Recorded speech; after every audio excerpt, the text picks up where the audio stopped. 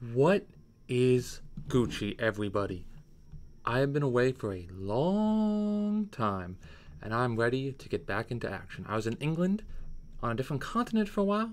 I guess, yes, on a different island, but now I'm back, and I wanted to start with an iOS tutorial. I've been doing Swift programming a lot, and I believe I made a video on this a little while ago about Swift Enums, but I wanted to come back to it and fully comprehend the material to ease back into my video making voice. Cough, cough. So I don't sound like Darth Vader anymore. Okay? So what we're going to do here is we're going to go over Swift Enums, and so I'm going to simply upload Xcode, start up a project. The platform can be iOS or it can be OS X. It doesn't matter. And what we're going to do is we're going to go over Enum. So what's the best way to do this? The best way to do this is simply to make an Enum. So you do that with the Enum keyword, E-N-U-M, basically. And then what you can do is you can just do you can call whatever you want, example. I like to have the first little capitalized, and then you can have certain cases. So with an enum is actually used in Swift a lot to represent various states.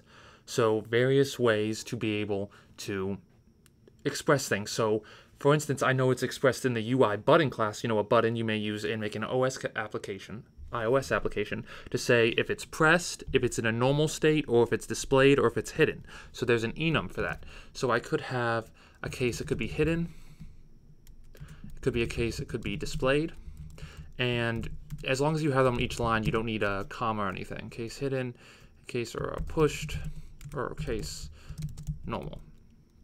And so now what you can do is you can set a var equal to example, a var, we'll call it a, and you can set it equal to example dot, we'll do normal. And then now that this var a knows that it's part of the enum, it's one of the enum, you can change it anytime you want. And so you can change it to example dot hidden if you wanted to. But also, since it already knows it's an enum, you can use the dot syntax and make things simpler. So you can say dot hidden without saying example, because it already knows it's part of that enum. It knows to look for the dot hidden. And so now the major part of enums is to use them in a switch statement to identify which enum. So for instance, I can do a switch statement on A, and then we can look for these certain cases. So depending what A is, I know it's going to be a certain enum. I can do different things based on the case. So now, just like we used last time, I can use the dot syntax to use dot hidden.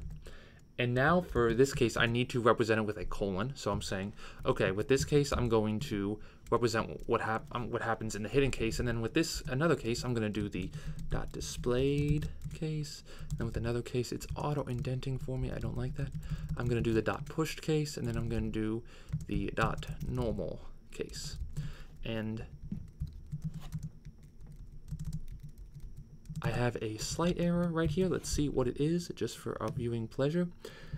Case label in a switch should have at least one executable statement. Well, that's true. So we should at least have one executable statement. So you have to, if you are doing something in a switch statement, you actually need to say something. So displayed, we'll just simply print something out, and then trying to make my code more orderly. And then print line normal. So for all these cases, which I've covered in the enum, I execute a statement. I print something out. Now let's say I did not have a case for the normal case. So possibly this switch statement could not cover all the enum cases. What it will do is I will have an error, and it will say the switch must be exhaustive. Consider adding a default case. So what I could do is I could add the last statement dot normal, or I could add a default case. And what default will do is default will be if none of the cases are fulfilled that I've already made a case for. You are a bad person because you didn't write a statement for the normal. And so as you can see now, I have no errors. And the reason because this allows for the default statement is that if I have a enum statement and it goes all the way through and doesn't handle any of these cases, .push, .display, .hidden, then it will simply go to the default.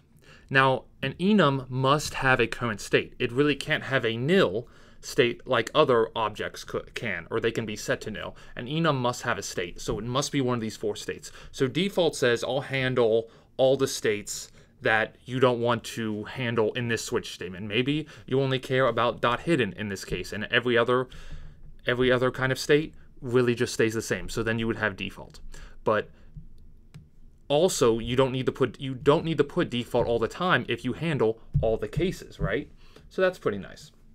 Okay, so now the hidden part of enums that I didn't talk about last time is that you can also add values in a way to an enum. So what you can do is simply you can give enums values, which is really cool. And so one way to do that is simply set it equal to the number. You can set it equal to 100, set it equal to 23, and set it equal to 45. But also what you must do is you must prefix the enum with the type you're using. So I'm using the integer type. And so now, hopefully all these errors go away.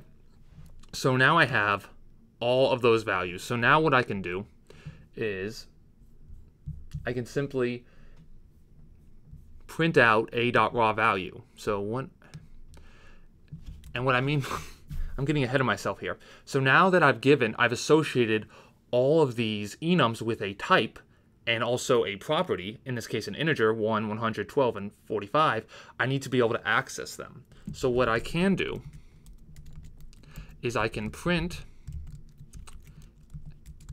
a.raw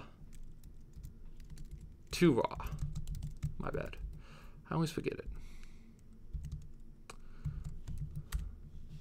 Okay, so then I can print out a.toRaw, and it's giving me an error here. Yeah, raw value, not to raw.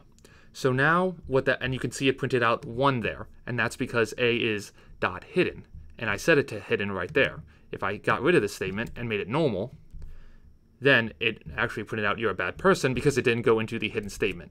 But see, if I print out the raw value of the enum, then that raw value will be used. So maybe I could have the enum handle a state, but the enum could also be associated with a number. So for instance, maybe if I wanted the enum to handle the days of the week, I could also associate with a number. So 0, if the week starts on Sunday, 0 could be Sunday, 1 could be associated with Monday, and 6 could be associated with Saturday. So you could do that. I actually did that with an app I made that's on the App Store currently.